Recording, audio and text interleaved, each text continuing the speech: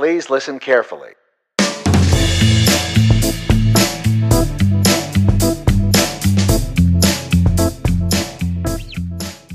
Hello, everyone. Welcome to the 25th episode of the Study Space podcast, a show dedicated to helping students like you earn better grades, navigate your college journey, and become lifelong learners. My name is David, content strategist at Uniplan. And my name is Natalie, content strategist at Uniplan. And my name is Julian, the founder and lead software engineer at Uniplan. Today, we'll be talking about some strategies for making friends at university or college. But before I start, I have to ask, Julian, what's inspiring you today? So recently, actually a couple days ago, as of recording of this podcast episode, I finished my final exam.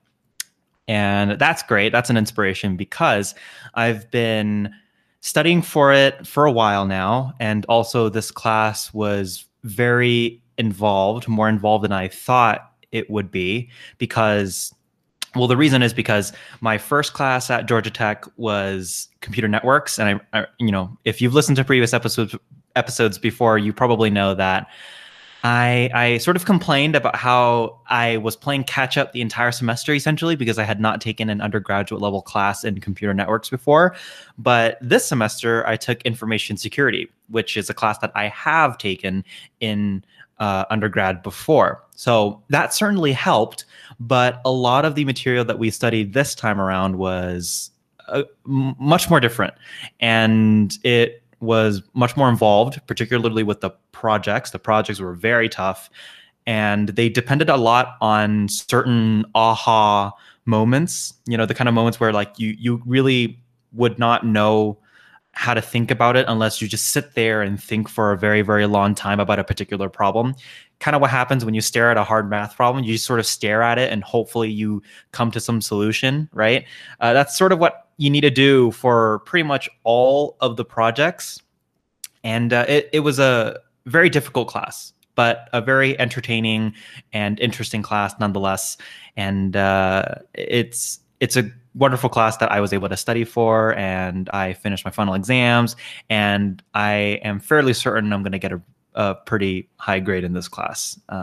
Throughout the semester, I've done really well. So happy to have finished final exams, and now I get a little bit of a break in between now and the next semester. So that's what's inspiring me today. And Natalie, do you want to go next? Sure, David. So as you guys probably know, I'm a pre-med. And as part of my pre-med extracurriculars, I do shadowing. And the doctor I'm shadowing right now, he's a cardiologist. He's like 70, but he is such a great doctor.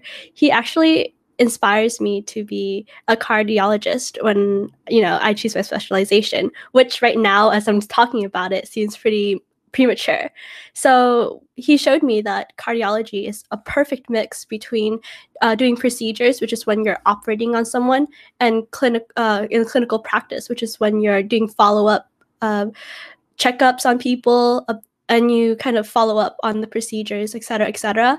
And he also does some ICU works, which is when he goes around the ICU checking on patients. He has performed surgeries and other patients as well, see if they're doing okay. And that kind of blend is what I call the trifecta, and that's what I kind of want to achieve in my work life. Yeah, so I guess I'll go next with my inspiration. So what's inspiring me this week is perseverance. So obviously NASA's Perseverance rover is an up-and-coming mission. I think it's actually launching tomorrow, which is July 30th. And I'm really, really excited for it. It's not going to get there for a very long time, but I do want to watch the launch and see how it goes to make sure that the rover is okay, because there have been incidents before where there were launch incidents. But yeah, I'm really excited for it because there's so much that we don't know about Mars, whether or not there was life on Mars or there's the potential for life on Mars. And NASA is doing some really great work on Mars and doing great scientific research. One thing in particular that the Perseverance is doing that I think is really cool is something called MOXIE, and I think that stands for it's something with oxygen. And what it does is it basically turns the CO2 of the atmosphere into pure oxygen, as well as some waste products, as you might know, Natalie, since you were a chemistry major. But yeah, basically trying to do that. And that's really important because we can use oxygen for a lot of things. Obviously, there's oxygen in air, but there's also oxygen that we can use for rocket fuel and all sorts of things. So I think that's really cool. And I'm looking forward to seeing it succeed. Okay, so today we're obviously talking about making friends in college. Making friends is something that people don't really think about often. Like, I don't think many people go to college with the sole intention of just, making friends. Um, but I think that making friends is extremely important because you never know when you'll need one to help you out. And having friends is really important in college, especially when you're studying, because I feel like if you study alone, you won't get nearly the same effect or the same result as you will studying with friends. And so I think it's a really crucial part of college that people tend to overlook. So Natalie, you describe yourself as an introvert, and why don't you explain a little bit more about that and why it was hard, for you to make friends in I college? think I think out of the three of us, I I don't know. I would say I have the worst time making friends because I am an introvert. So, I mean, I tend to describe myself as an introvert with some extroverted tendencies. So, I would love to talk to people, but when it comes times for me to relax, I like to do it alone. Like I recharge my battery alone, and I also commute. So, making friends when with my roommate, like you, David, is definitely out of the question because my roommates are my parents and my grandparents who live with me in my house. And well, I go to school nearby, so most of my friends are just the ones I brought over from high school. So I don't know what your situations are like, David and Julian, but that's what mine is like. I definitely relate to Natalie in this respect, where she says she's definitely an introvert who has certain extroverted tendencies. I resonate with that 100% entirely. I It might be a surprise for a lot of listeners out there that I also consider myself an introvert. Even though, I love public speaking. Public speaking is just very fun for me personally, which is surprising to say as an introvert. I think it's super strange that I enjoy public speaking, but put me in a room and give me the task of talking to somebody new one-on-one, I start breaking down. And it's tough for me as an introvert like Natalie to make friends. My typical tendencies with respect to like making new friends is I'm usually pretty open with meeting new people when I'm thrown into a brand new environment. But once I establish a very small circle of friends, let's say two, maybe three, and then they're closely related friends, that's where I stop. Like after I establish that small circle, I sort of close off, and that's where I just I almost don't even go through the effort of making new friends anymore. That's just kind of where I stop. And when I was in university, when I was doing my undergrad, I was in that same situation. I was going into a university in a brand new area that was 6 hours away from where I grew up. So of course, I didn't know anybody from high school and my new university. I was just going to go into this new school in this new area that, I didn't know anybody. So basically, essentially a blank slate, didn't know anybody. So I had made the mistake in high school of being really reserved. I didn't really go out of my way to make friends. I didn't really go out of my way to join lots of clubs or, just do a lot of social things. I sort of really focused on my studies entirely throughout high school, save for perhaps Mesa or the STEM club, which it's known now. So I wanted to change that when I went to university. So of course I came in with the mindset of, oh, I'm gonna make lots of friends. But orientation comes around and I'm still that shy little kid. First day of classes come around and I'm still that shy little kid. So it's definitely tough for me to make friends. So we'll be talking about all of those stories today during this episode. Yeah, so I mean, both of you guys describe yourself as introverts. I consider myself more of an extrovert myself, although some of my friends actually do think that I'm an introvert. I don't know why. Maybe it's because I spend a lot of time by myself. But no, I feel pretty comfortable usually making friends. And I also like public speaking, just as Julian does. Did lots of public speaking competitions in high school. But even with that being said, it was actually pretty hard for me at the beginning to make friends. And this is why we're making this, because I think no matter who you are, just meeting new people and kind of going up to them is difficult. Even if you're the most extroverted person in the world, there's going to be situations that make you feel very awkward. And I'd say that there are definitely methods and ways where you can make that kind of, I don't want to say confrontation, but that experience easier on yourself. That's why we're giving you 6 tips today to make friends in college. Now, tip number 1 is it's an interesting one, and it's special programs. So anything like pre-orientation or orientation. I think that, in my opinion, this is the easiest way to make friends by far. So all of my current friends were actually in a pre-orientation program. So I think they did something called Hopkin Core, which is sort of a community service thing where you just for the week before school, before orientation, I should say, you kind of just go around Baltimore and you do service projects, and you get to spend a lot of time with the people in your group. And the leader of your group. And I heard it's a really fun experience. I never did it myself, but everybody who did it seemed to really enjoy it, mainly because of the people, but also because of the work that they got to do. So if you can do one of these in your college, I think this is one of the easiest ways to really make friends, because you're really encouraged to make friends in these types of programs. I hesitate to use the word forced, because I don't think you're necessarily like forced to make friends, but it's really difficult when you're all in the same group for a week and those are the only people you're seeing. Like, they were literally banned from using their phones, but apparently none of them even missed it. They said it was actually pretty easy because they're with their friends. And yeah, it seemed like a really fun experience. And I think that if you are someone who's not really good at, going up to people, approaching them, doing this type of thing makes it a lot easier for you. And also, I know that I had an orientation group as well. So I was able to meet a lot of people from there. And this is a little harder, I think, than a pre-orientation group, because you only spend like a few days in orientation and you're not really spending the entire day with them. It's more like just portions of the day, because you're spending most of your time at kind of events by yourself. But I think that orientation is also a great way to meet friends if you can.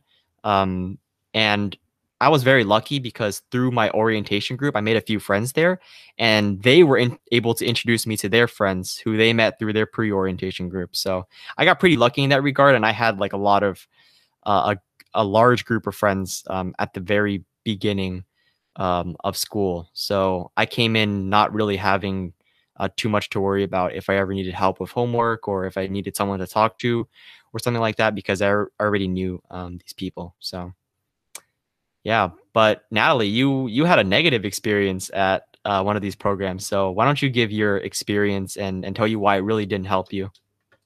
Definitely. So I had a negative experience with my orientation. Just to give you some background, orientation at my school, UCI, is pretty big. So you're put in a group with like maybe 30 other freshmen, and you're expected to kind of board or room with one overnight. So you have one roommate overnight. And funny story. So I got to orientation pretty early, and I got to my room. I was the first one in my room. So I put my bags and like my clothes for me to stay overnight onto the bed that I wanted, which is the window side bed. And then in comes my roommate. She basically plopped her stuff on top of my stuff, disregarding my bags that I've already put onto my bed. And then when I came back to the room, she basically apologized and just took the bed. Now, I don't even know her name because I didn't stay the night. I think that experience really scarred me from dorm life and just having a roommate in general. So I left early with one of my high school friends who I carpooled with to orientation, and I just left after dinner.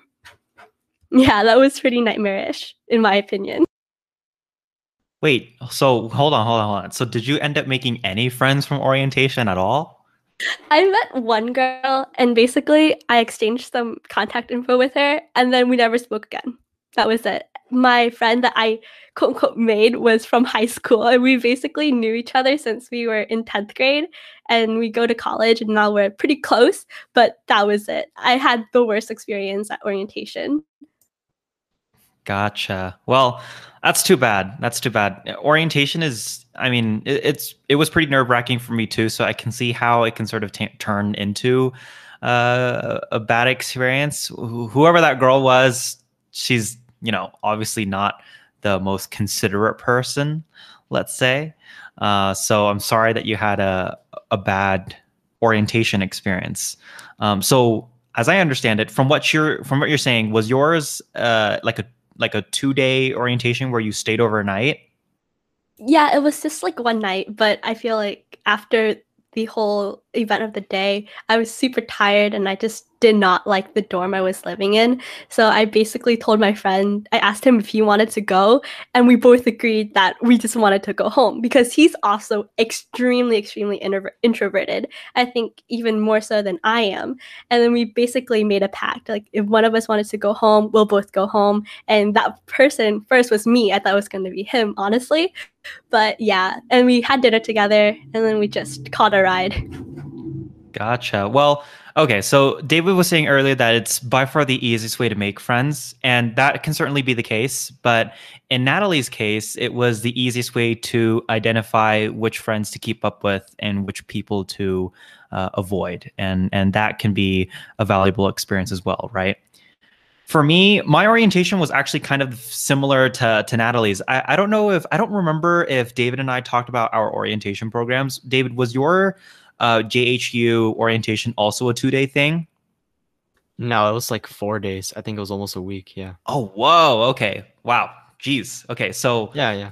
all right. So your orientation's obviously much longer than mine and Natalie's. But my orientation at SJSU, San Jose State University, go Spartans, it was also a 2-day program. So first day, you're expected to arrive on campus sometime in the morning before noon to check in to your dorm. So it was we got one of the suites. We were expected to dorm with, I think, 3 or 4 other students as well. The thing about that was you're not like matched up with anybody that's like it's not like by name or by ID number or anything. It just, you just get put to whoever you happen to stand in line with, which is kind of funny. So I basically ended up going into a suite of, I think it was either 2 or 3 bedrooms in an entire suite. So it was just one apartment that was like, basically it was an apartment with a kitchen and a living room and like a couple bedrooms. And then that was the suite. And then you stayed with your suite mates for just a night. So the weird thing is I actually like don't remember any of the people that I dormed with for that night, but I do remember the people that I attended orientation with. So I know it's like really confusing and weird whatever I'm explaining right now, but the people you stayed with overnight were not the people that you that you attended orientation with. It's kind of strange. So my actual orientation group, now they were great. I met one person right away that I sort of, latched onto as like my go-to person if I ever got lost or felt nervous about meeting anybody else. I mentioned earlier that, I'm pretty open at first when I don't know anybody. And then once I establish that, small circle, I sort of close off. That's what I was trying to do at this point. So met this one other guy. He was really nice, and we were talking. It's sort of like we're standing in line together, so we might as well talk. So I we got friendly. So that was my go-to. And then met the rest of the orientation group, met more people, and it's a school in the Bay Area, right? So it's very typical that a great many of the students in my orientation group happen to be in engineering, so we can resonate on that respect. So I ended up befriending a couple more people who were also computer science or software engineering or really any other engineering discipline. So I befriended a couple of those people and, ended up taking a couple classes with those individuals as well. I don't keep up with them anymore, but they were instrumental to my feeling comfortable as I stepped onto campus before classes actually started.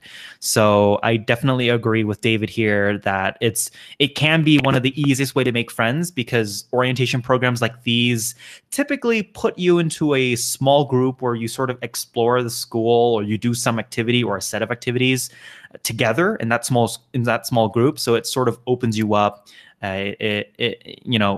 David said earlier that he hesitated to use the word forced. I would probably agree with that. It really does heavily encourage you to interact with your orientation group. And that's exactly what happened. So I definitely felt part of the campus community. It opened me up, and it sort of gave me a sort of mental model about what to expect when I'm meeting new people at the school. Right. So that was a good experience for me. So special programs, particularly those that have to do with orientation or pre-orientation, can be a great way to make new friends, certainly. Yeah, definitely. And the second point that I have, the second tip is, this is actually Natalie's point. So you can go ahead and explain it, Natalie, but it's to be brave and initiate the conversation with the people sitting near you in a lecture. So typically during college, a lecture would be 400 students, for me at least, a general lecture, crammed in a room together. So you end up you'll sit next to people on your sides. And I would just like to befriend and talk to those people. Obviously, not all of the people I talk to will become my friends, but I would like, you never know. You'll never know when you meet a friend. So I just, cast my net wide, and hopefully, I'll catch a good one. And if you do start a conversation and if it does get a little awkward, you'll probably rest easy knowing that you'll probably never ever see that person ever again.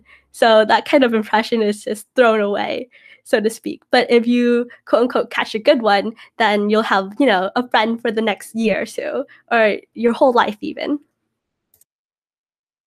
Yeah, I actually made one of my very, very, very best friends in my computer science lecture hall. It was introductory computer science. It is the first class that you take in the computer science track. All the freshmen were there, basically.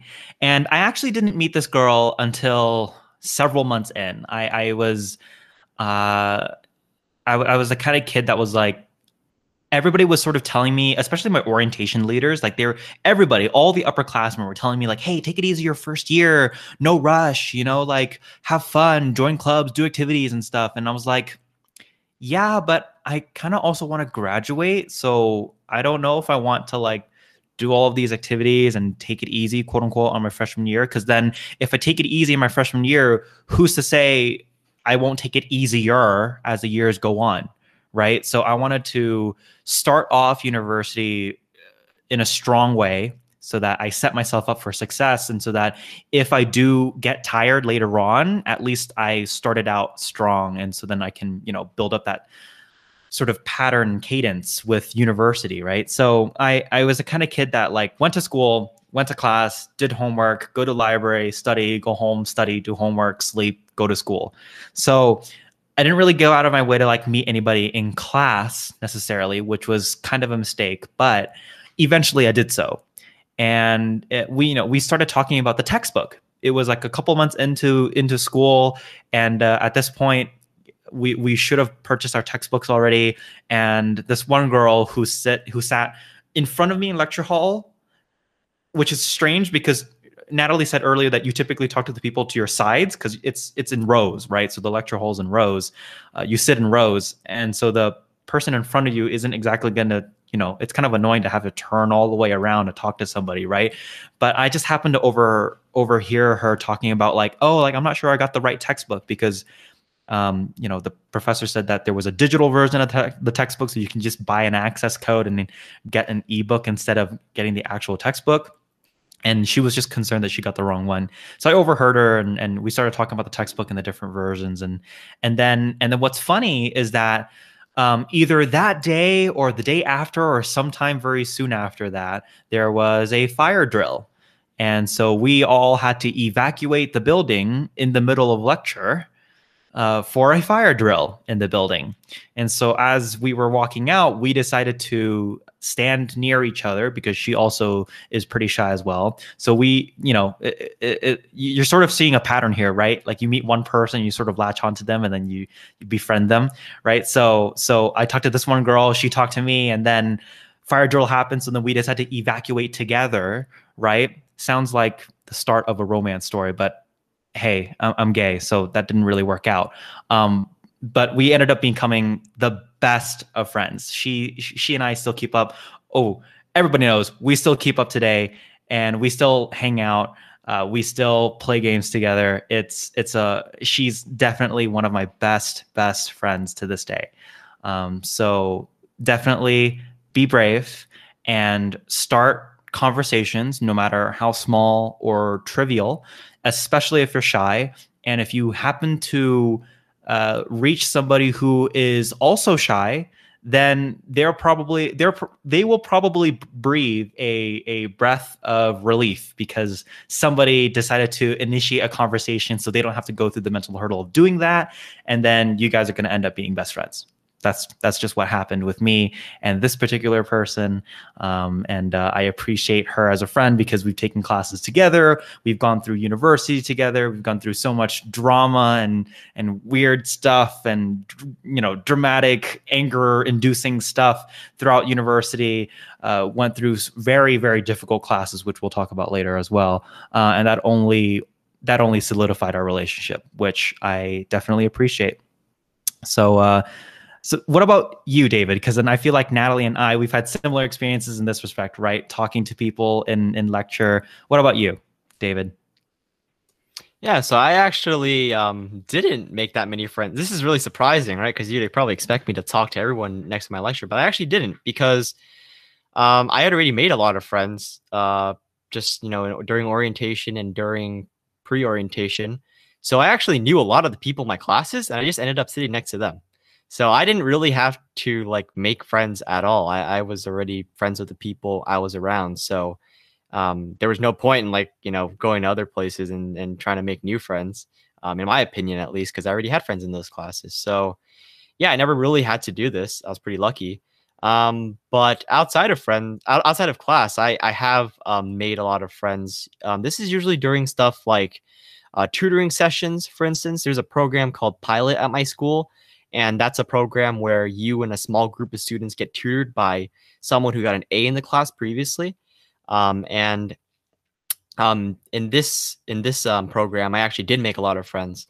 And also, I basically was able to talk to a lot of people in something called the ECE lounge, which is the Electrical and Computer Engineering lounge. I just go there and sometimes because they have free coffee, which is really nice. And they have just a really nice study area. So I just go there and kind of do some homework. And I ended up talking to a lot of upperclassmen there. And they were really, really helpful, helping with my homework and everything. And really great at giving advice for what classes I should take in the future and what I should do to more easily get an internship or a job.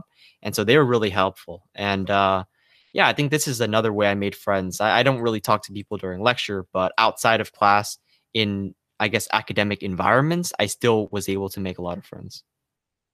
Can I make a comment about that? Natalie, you chime in too, because I want to know if anybody else in the world has the same sort of feeling about this as I do. So, David, you mentioned that you had already made friends before coming to class. So you just sat with those friends going into lecture, right? Which Right. is fine, which is, what you're supposed to do. I should hope that you sit with your friends after you find some friends so that it makes the experience of going to class, especially your first days on university, better and more comfortable. But for me personally, somebody who goes into a new school, especially a new area where you don't know anybody, it's essentially a blank slate, it's really intimidating for me. And this is in no way your fault, David. So don't feel like I'm trying to come. I'm not trying to come for you or anything. But I'm trying to express how I feel when I see other people already having friends in university or any other environment. Like everybody's already talking to each other. Everybody already seems to know each other. So then it just feels really intimidating for me because I feel like I'm pushing in, or like everybody already has their friends. So like they're not going to be interested in becoming friends with me.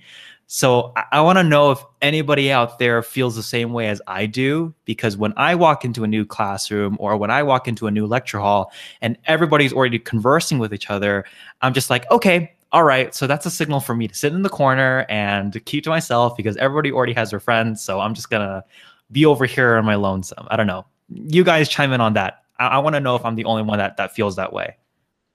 I definitely do feel that way especially when I'm going into a new class and I don't have any friends in that class, but I am like David. So one of my best friends here at UCI, we met each other before we even started school. And she's also a chem major, and that's how we kind of connected with each other. I won't say her name because, she's pretty introverted herself, but she is the sweetest girl ever. She actually approached me first, which is very weird because she's also very shy. And so we started bonding a lot through text, and this is through Facebook Messenger. And so, yeah, we started bonding a lot. And like we would just sit together wherever we went. Whenever we had a class together, we would always sit next to each other, and we would basically just bubble. We would create a bubble and just zone everyone else out. But I also have another friend. He's extremely, extremely, extremely extroverted. I think even more so than David. And we met because we were waiting for another class to finish to enter our own classroom. What he does is that even though he has me in the same class as he is, he would just look behind him or look to his side and talk to the person or the people around him. And he would then rope them in somehow, I don't know how he does it, into his conversation with me. And then we would all have this natural group conversation together. He is a wizard with people, I swear. I have definitely met those people in university, and unfortunately, that will never ever be me. I could never do that. I can never loop new people into a conversation. I've just never been able to find a graceful way to do that. But before we move on to the next tip, I actually do want to mention one thing. So we're talking about initiating conversations with people sitting near you in your classroom or in your lecture hall, right? So, and we also, I guess, tangentially mentioned about how you sort of latch on to people that you meet. And people that you recognize. And for me, actually, now that I'm talking about it, it sort of reminds me of another thing that I do, is that when I do enter a new classroom, it's like a new semester, right? You go to a new class, I sort of automatically scan the entire room for somebody that I recognize, not necessarily somebody that that is a friend of mine, but I just scan the room for anybody that I recognize from a previous class. Somebody that I don't have to necessarily talk to, but I just recognize them from a previous class that we took together, right? And then if I see that person, then I'll just gravitate towards them. I'll say like, "Hey, weren't you in that other class?" And then he or she becomes the new friend that I go to for that one class. So this is something that I've experienced a lot because I've already graduated from university. Perhaps you two haven't really experienced that too much, but this is something that I have done many times throughout all of my semesters. Is I just scan the classroom for somebody that I happen to recognize from a previous class or a club or something that we've done, and then I'm like, "Hey, aren't you from CS 151?" And then we start conversing from there, and then hopefully that blooms into at least a partner for a team project. And then if it becomes friendship, then hooray! But I'm sorry, I'm looking out for a team project partner here. So, full disclosure, if there's a team project, looking for a partner, and if that sends into a friendship, great, wonderful. But find people that are sitting next to you, converse with them.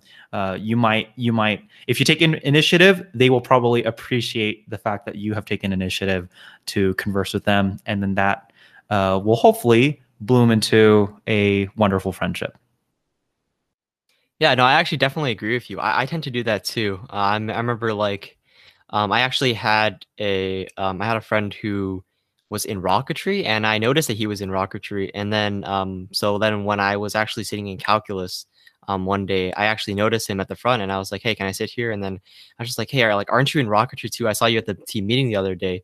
He was like, "Yeah," and then we just started talking about that, and then, other things, just like the class in general and everything, before class is starting. So yeah, that's kind of another friendship. So I think we as people just tend to gravitate towards familiarity, and so that's why I think we do that kind of stuff where we gravitate towards people we already know, even if it's not like we know them personally. But if we have seen them somewhere, or if we think that we share something in common, it's a lot easier to approach, because then at least you have something to talk about, right? Because if you sit next to someone totally random, it's kind of hard to start a conversation out of nowhere. I know some people are really good at doing it, but like, not everybody can. So I definitely think that that's a really good tip if you're not the most extroverted person and you want to find at least something that you have common ground on.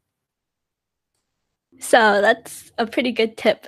And that brings me to the third tip, which is scheduling study dates. That's what I call them, at least, and doing assignments together. So I like to say this: friends who suffer together stay together. And I think that's a pretty true statement. So I had this class, it's called Analytical Chem, and it is probably the worst class that I've experienced in my one short year of university.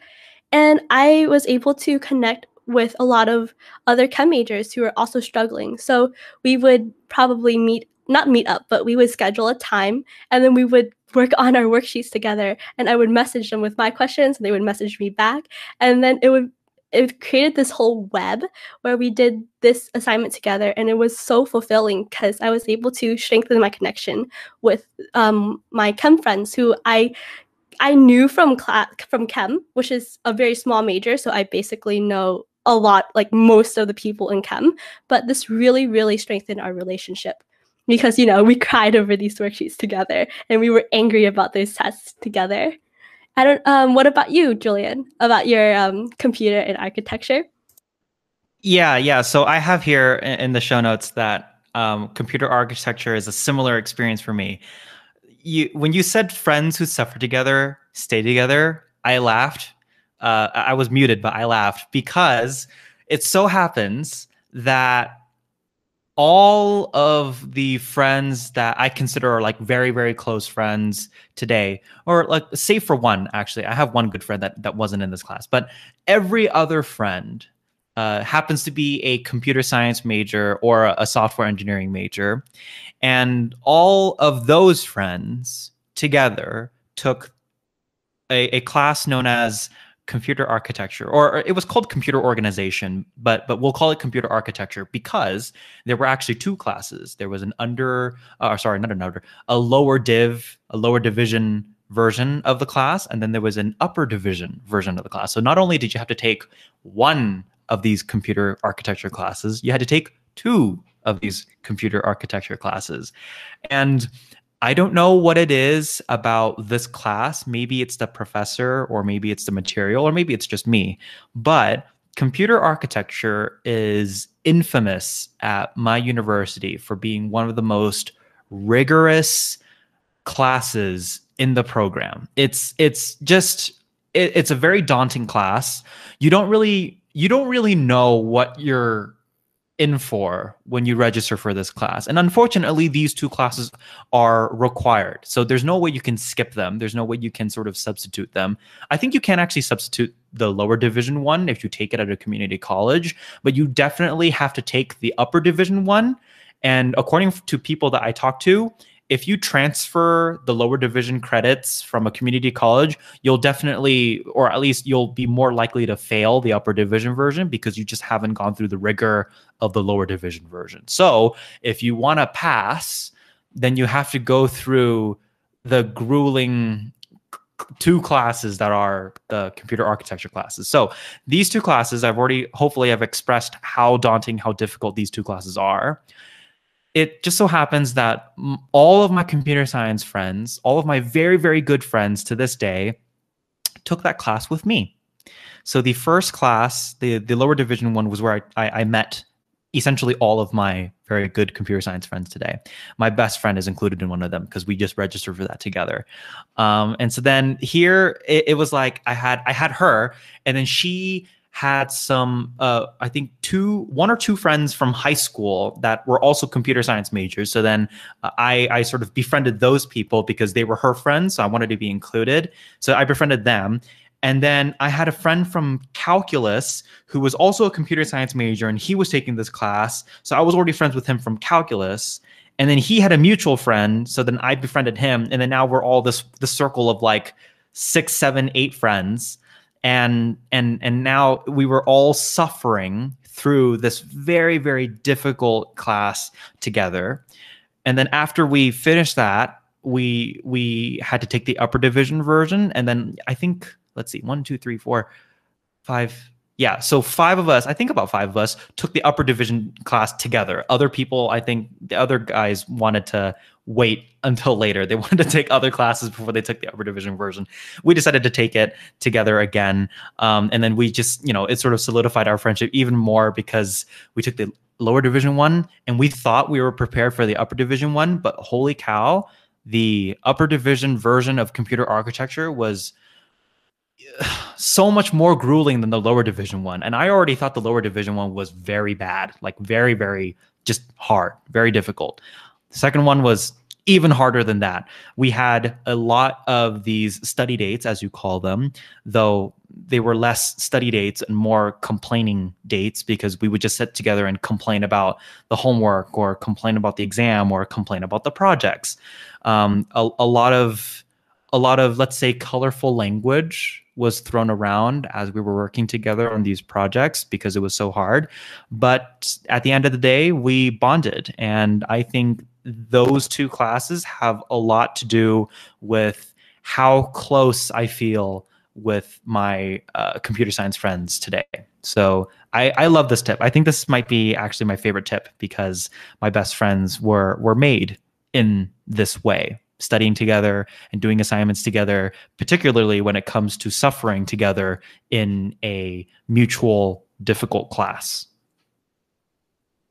Yeah, I think you mentioned that in a previous episode, Julian. I'm not sure which episode it was, but you mentioned that I think is it pain or trauma is the factor that really greatly increases friendship Right. and makes bonds closer. I think I called it shared trauma. Shared trauma, right? That's exactly right, and I think I definitely agree with that. I think that in my case as well, those are the moments when I really bonded most with the friends I have right now.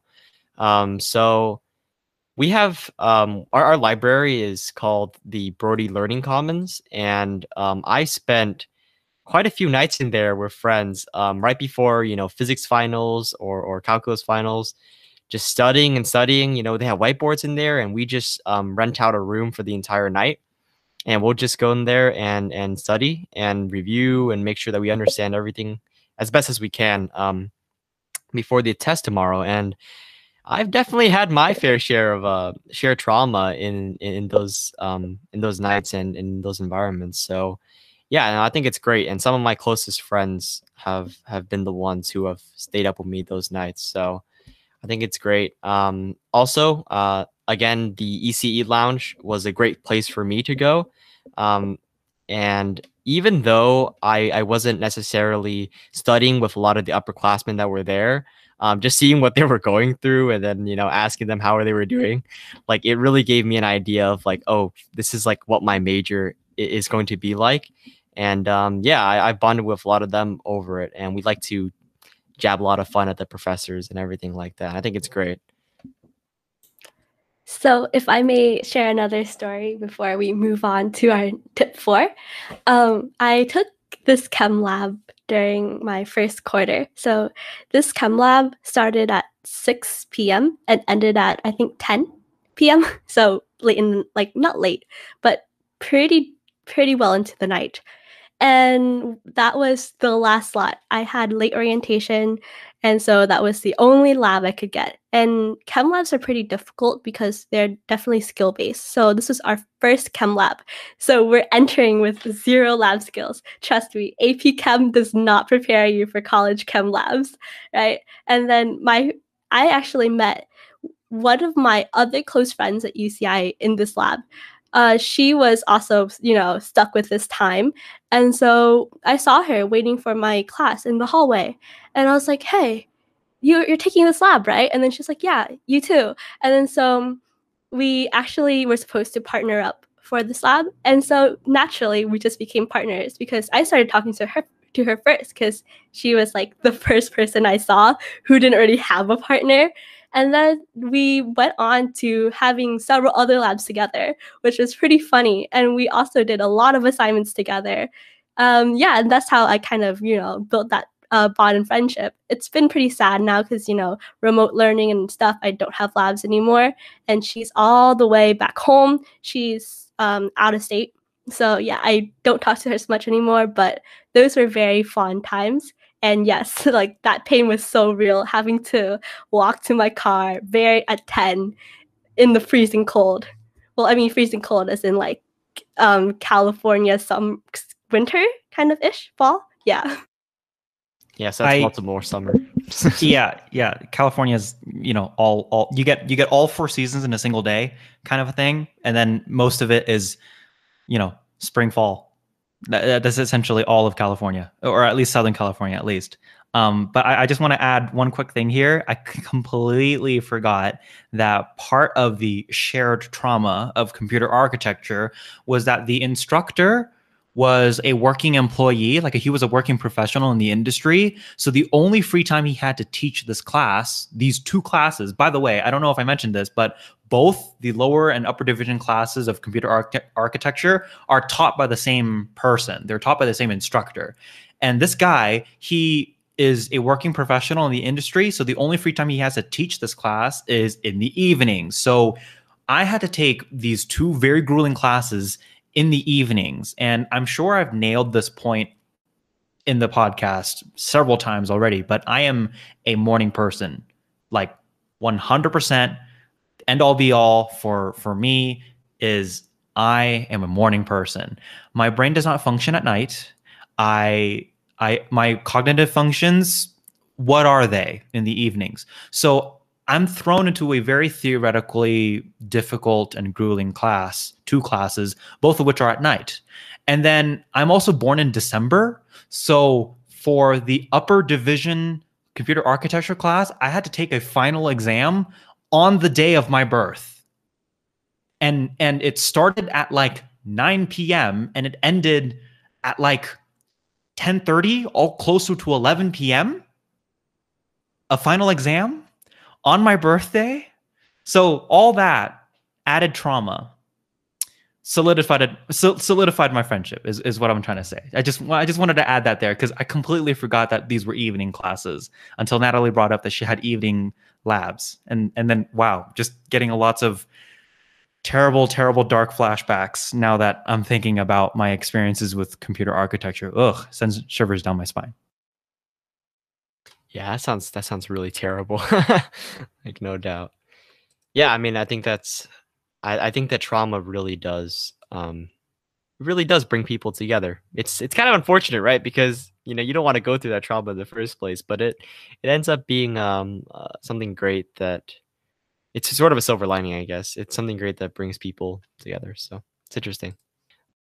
So obviously, I mentioned earlier that I had to do a lot of studying with my friends before finals, and it was all very, very tough. And I wish that I knew some of the best strategies to get through them. So speaking of studying, that's why we want to help you here at the Study Space podcast. It's one of our main goals. It's one of our core missions. And so if you want to help support us, please share the podcast or tell a friend about it. Your testimonial to your friends and family is the most helpful thing that you can do for us. So right now we're on Apple Podcasts, Google Podcasts, Spotify, and YouTube.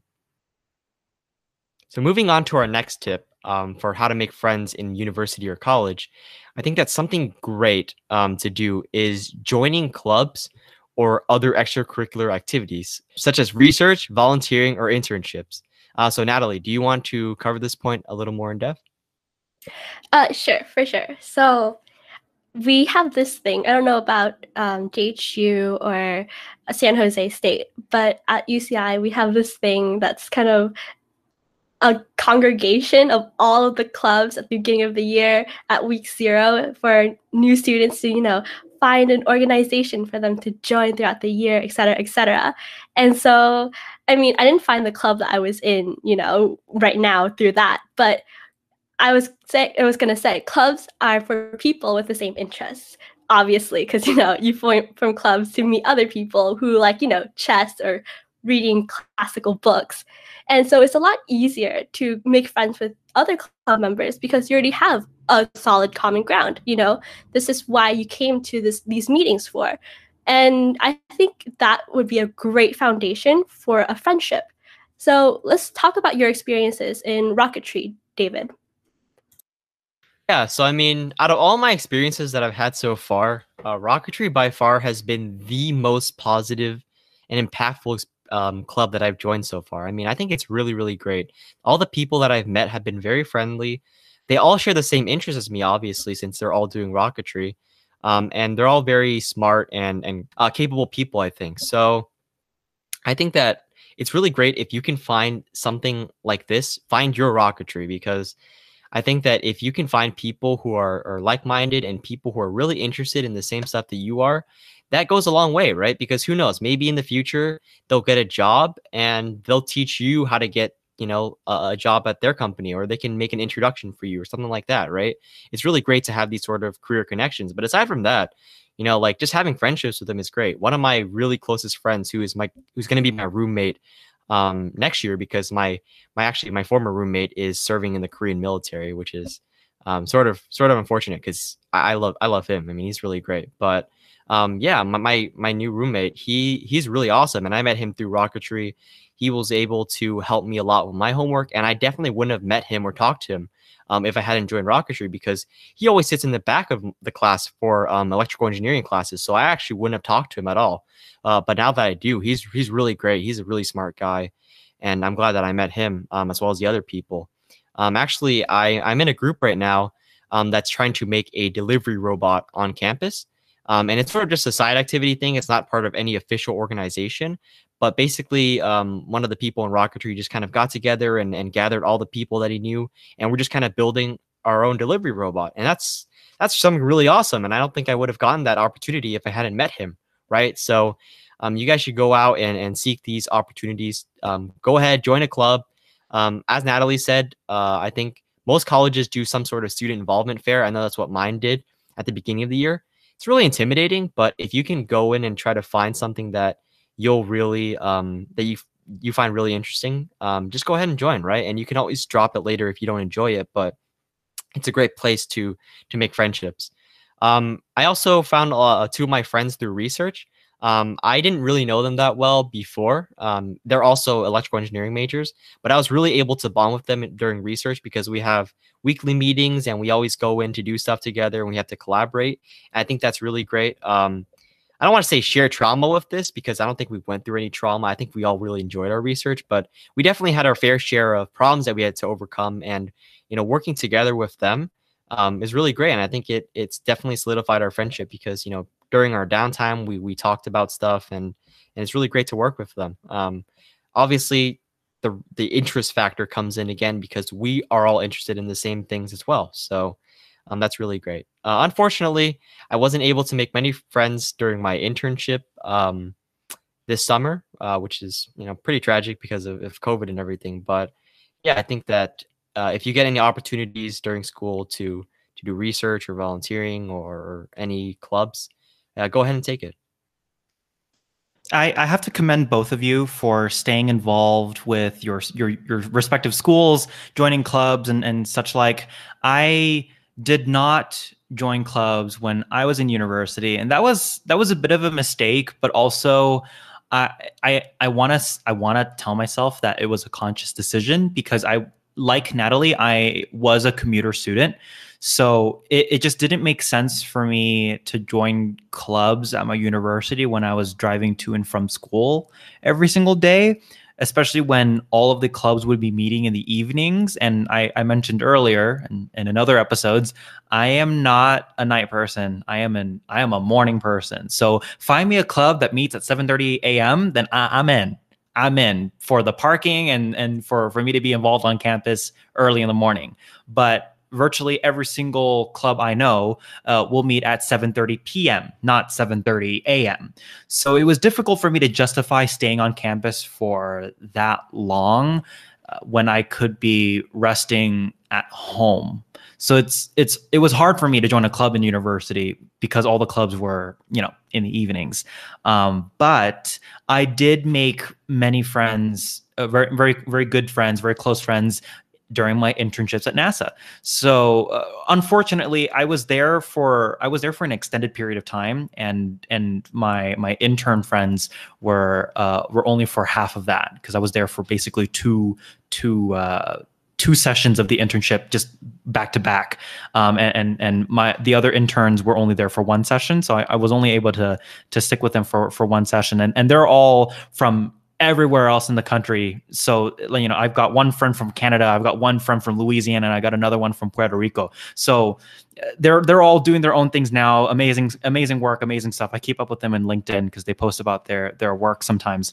But my point is, in absence of clubs, because I didn't join clubs, you have to find ways to make friends in other places, right? So if you are fortunate enough to find yourself in an internship or a job or something, anything where there are other people involved, and you have the opportunity to make friends, that's an excellent way to make connections, especially when it's professional, right? Because then you not only have your friends, but you also can build your network in that way, right? Especially when it's in a professional setting. So in my internship, I mentioned earlier, I keep up with these people over LinkedIn, which is a professional social network, and made a lot of friends in that internship. And we would hang out for lunch regularly. We actually made it a thing. So at NASA Ames, we have somebody who works in the cafeteria who makes his own burritos every Wednesday. So we just called it Burrito Wednesday. I'm sure everybody else had called it Burrito Wednesday, or they called it some special name.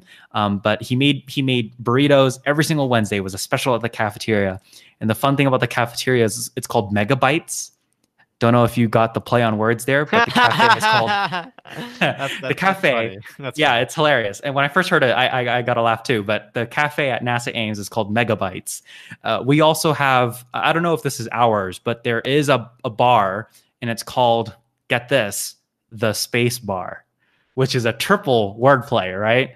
So it's a bar, oh my god, space, and it's computers, the Space Bar. So I love it. I love the places here. Great. So it's, we go to these places, and it just made for a wonderful, wholesome internship experience that, in which I made friends, and also I grew my professional network. Right. So it doesn't have to be clubs. It can be research, like David said. It can be internships, like for me. Right. And wherever people are involved, you have the opportunity to make friends and grow your network. Yeah. So something else that I forgot to mention when I was talking about rocketry is that once again, shared trauma is really awesome. And Julian mentioned that a lot of clubs meet during the nighttime. This is definitely true in my experience. Actually, I was very lucky that I went to a school where pretty much everybody lived on campus, since everybody was from different parts of the country. But yeah, I mean, we always met during weekends. So it was just like during the mornings, I think it was like probably 10 a.m. or 12 p.m. usually is when we meet. And we just work for like, half the day, and it'd be really awesome. But sometimes we would have to extend our work into the week. And so we'd always meet during like Thursday night or something at 7. And there was one day where we had to assemble an entire circuit board. And I'm sure you know this, Julian, but assembling an entire circuit board takes quite a long time. And we needed to finish it that night. And it took quite a long time for us. And I think we ended up pulling an almost all-nighter. It was like we finished at like 4 or 5 a.m. or something like that. And I just ended up staying up because I had a class next day like at 7 a.m. So yeah, that was not the most fun thing in the world, but at the same time, it was really great because I had two of my friends there with me working on the circuit board. And so we were able to, you know, kind of rotate and do shifts, and we were all talking in the downtime. And yeah, it was really great. And I think that if you have a chance to do one of these, to have at least one of these experiences, don't do it too much, because you're probably going to want to die and you won't be very productive the next day. I speak from experience, but yeah, I mean, it's really great if you get to do these sorts of things, and know that there are people out there willing to sacrifice the same amount of time as you are to make your project work. Yeah, I've never worked with circuit boards before, but I have had to program essentially I have had to essentially program an entire microprocessor from scratch as a project, which was a terrible, Wait. So in terrible assembly? experience. Assembly Yeah, in or C? assembly. Oh my God. So we had to do, okay, here's the ridiculous part. I had to do it in, I think, 3 different ways. I had to do it once in assembly, and then a second time in another language called Verilog. Don't know if you've ever worked with Verilog before, but it's essentially another language, not assembly, but it is just a slight bit higher level than assembly language. I think Natalie at this point is I know really, I know she's what at this point Verilog really is. confused. Yeah. So I worked with Verilog and essentially had to program an entire microprocessor from scratch. Like I had to do the logic gates, and then from there build the different kind of modules that go into a processor, like a flip-flop and other sort of transistors. And then from there build like a ripple carry adder, and then from there build different parts of the microprocessor and then combine them all together to make the full microprocessor. And it was a terrible, terrible, terrible experience. Like you said, shared trauma. Did this project with a bunch of my friends in computer science who were taking this class with me. That shared trauma led to better friendships. Yeah, But that sounds brutal. Oh my God. Yeah, terrible experience. So to move on to tip number 5 is to basically essentially check up each other occasionally, right? We all know that it's hard to keep up with people when you don't talk to them on a daily basis. You know, sometimes you go to class, let's say it's like calculus or something that's sort of general, right? You go to calculus or you know, an entry-level biology or any other class or history or whatever, and then you move on to your actual major studies, right? And then you sort of lose touch with those friends that you met in your general classes, which is something that definitely happened to me. One thing that you can do is to periodically check up on your friends, you know, check if they're doing okay, check on their well-being, right? This is something that I did in university, and I still do to this day. Actually, what's funny is that I actually did this. I actually checked up on my supervisor from when I worked at the university library, and he really appreciated that I thought about him, because I haven't worked at the library since my second year of university. I think I left at let's see here. I worked there for like a year and a half. So I think let's think here. Yeah, I left at the beginning of my second year of university. So I literally have not really met him ever since I left that job. But for some reason, I thought about him, and given this COVID thing, it just felt right to reach out to him. And I reached out to my supervisor from my library job, and he really appreciated that. We started talking a little bit over the phone, and that was it was great to reconnect. But I also did this in university. I also reached out with some friends I met in calculus, because again, to really drill in the shared trauma idea, calculus 2, I'm pretty sure Natalie can relate on this one. Calculus 2 is a very, very difficult class. Don't know why particularly, because calculus 3 was so much easier for some odd reason, but calculus 2 was very, very tough, and we had a lot of shared trauma in calculus 2. So I wanted to keep up with those friends, and so I would message them occasionally.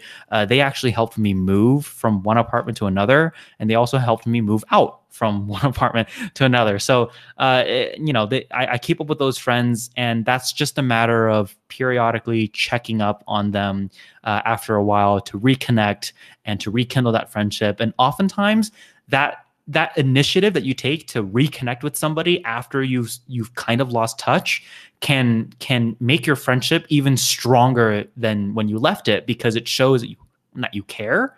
It shows that you're concerned, and it shows that you haven't really forgotten each other. And if you can rekindle that friendship, no matter how long it's been since you've talked, then I think that's just a testament to how friendly you are and how strong a friendship can be unexpectedly, right? So I want to hear both of your thoughts and any stories that you might have with respect to periodically checking up on your friends after some time. Yeah, so I personally have a sort of experience with this as well. Andre, who was on the podcast, I think a few months ago, he was really good at checking up on me during the school year. That he knew that I was stressed because I always talked about it with my friends. And I was like, dude, I have a lot of homework and this assignment, this class is killing me, and I'm not doing so well. And he would always check up on me after. Andre's, I think I'm in the right for saying this, but Andre's a pretty tough guy. Like he's like always really hard and he's brutally honest and this sort of stuff. But he actually is like really, really caring. He's a great friend. And he was always willing to check in on me. Just asking me like, hey, like, how are you doing? Like, I heard you're struggling in this. Like, are you okay? And then he'd encourage me and say like, oh, you'll be fine and you'll do fine in that class. And he'd always reassure me. And that really helps. I think it really helps because it knows that it makes you know that like, oh yeah, at least there's someone out there who actually does care about me and someone out there who's willing to ask me how I'm doing and just check up on me, even if you're doing totally fine. And that's really encouraging when you go to a school that's like really, really tough or when you're taking a class that's really, really tough because we talk a lot about the shared trauma, but shared trauma has an effect on you. I think, we think a lot about the shared part, which is, the silver lining, but the trauma part is not really great. And that does definitely damage your mental health. And so you have to keep that in check, make sure that you're doing okay. Yeah, definitely. And when you're taking a class as tough as analytical chem, which people refer to by the first four letters plus chem, you kind of make really good friends.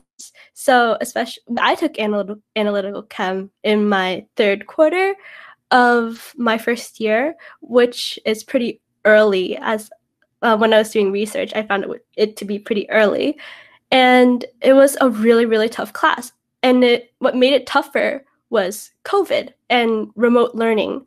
So I would check up on my friends in addition to studying with my friends, because I know I was having a really, really, really tough time with that class. And so I know for sure my friends are going to have a tough time as well, because it is one of those weed out classes for chem majors. And I was so glad I was able to kind of check up on my friends and kind of, share our struggles and complaints together. I think that really helped me form a much deeper bond with them. And I'm so grateful for that class. And now, because of them, I think partly because of them, I grew this really deep love for analytical chem. And yeah, and if I weren't doing medicine, I think my backup would be in chem engineering or material engineering, so I could contribute to that community. Yeah, so going into our next tip, is tip number 6, which is the final tip, is planning hangouts. So obviously we think a lot about, you have friends you can study with and, you take classes with and you do rocketry and research and all this stuff.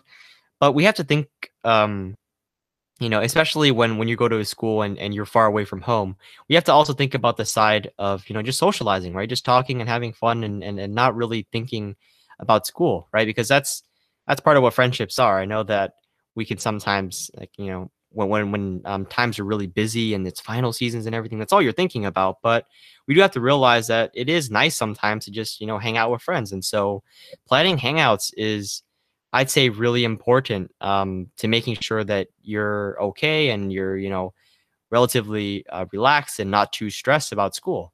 I was able to hang out a lot with my friends during the times when we weren't really too engaged in school, because what happens is, at least at my school, when midterm season starts, it never ends. Like as after like kind of like the first month of school, really, we started taking our first midterms. And then after that, we had more midterms and more midterms. And every week it seemed like there was a midterm or some project or something of some sort that was making us extremely busy. And so finding time to really hang out, especially at the beginning, and then like, at that 1 week where we don't really have anything to study for, that's really going to help you out. And I think anybody will say this. I mean, I think it really does help relieve stress and make sure that you're not driving yourself insane. I was able to explore Baltimore, which is a really great city. I actually went to a Vietnamese cultural event, which is pretty surprising because there's not a lot of Vietnamese people in Baltimore in the Maryland area, but I was able to go to that, and that was really awesome. And I also went to a lot of movies at a local movie theater, and that was really awesome as well. I was able to spend some time with my friends socializing, and then we had dinner afterwards. So, just try to organize as many of these events as you can. It's really awesome to have someone who's designated to kind of set up everything, because I know our group had one, and she's really awesome. Like we call her the mom of the group because she's always, willing to help organize and set up everything to make sure that everything is accounted for. But yeah, especially if you're going in large groups, I think it's really great.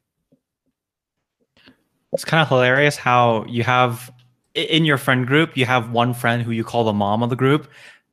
I think it's funny because I'm sort of the mom of my friend group, and this is different because I don't like going outside. It's just that's the introvert of me talking here. I don't like going outside, even though we did hang out outdoors in San Jose. Downtown San Jose has a lot to offer. We have a couple of boba shops across the street from the university, and I love boba. I joke about this a lot when I meet new people. It's that like I don't drink water. Like 90% of my hydration comes from either coffee or boba, which I'm fairly certain at this point is probably fact. I don't drink water necessarily. I drink coffee primarily, and then boba comes next, which is terrible. But hey, that's my vice in life. So boba shops across the street from the university. Hung out there, studied there, of course. There's also a Starbucks on campus and across the street from the university. Of course, I've studied there and hung out there as well. There are many great restaurants nearby the university, so we would walk there after class or whatever to get a bite to eat. But to go back to what I was saying earlier, I don't like going outside, so I like having people over at my place. And then what happens is I end up cooking for everybody because I actually really do enjoy cooking. And then that's when everybody started calling me mom, because I was just cooking for everybody all the time. And then people would, of course ask to like help, or like, hey, like we can just bring something over. But I genuinely enjoyed cooking for everybody. It was just fun because then like while I'm cooking, people would be playing around and we would talk. Usually these would be for study groups, by the way. So before the studying actually happened, I would primarily cook something, and then we would goof around, we would talk and then eat, and then we would begrudgingly start our studying after we were full, which in hindsight probably didn't add to our productivity because we probably were facing a lot of food coma afterwards, but that's okay. We got through university just fine. But yeah, it's funny that you have a mom in your group. I'm the mom of my friend group. I am definitely the mom of my friend group as well, especially in terms of the driving. So most of my friends they dorm at school, and I'm the only commuter most of the time. So I would have my red CRV, and I would pick them all up, and I would drive them to UTC, which is across the street from UCI, where they have all the boba shops and the food stalls, and everything's beautiful there. And I would drive them over there. And I remember once so vividly, it's such a beautiful memory, that my friends from high school plus the friend I made from college, and David too, because he was visiting from Baltimore, and we were all just sitting around this huge table having lunch together. And it was probably my favorite moment from UCI at my first year from UCI. It was so fun. Everyone was laughing, and it just felt so timeless. Like everything just froze. And definitely when when you've graduated from college and university, you're going to look back so fondly on these moments, because obviously, yeah, you'll remember the trauma and stuff, the shared trauma, but you'll also remember all the beautiful times you've had with your friends. And those are such priceless memories, in my opinion, at least. So I heard two things there that piqued my interest.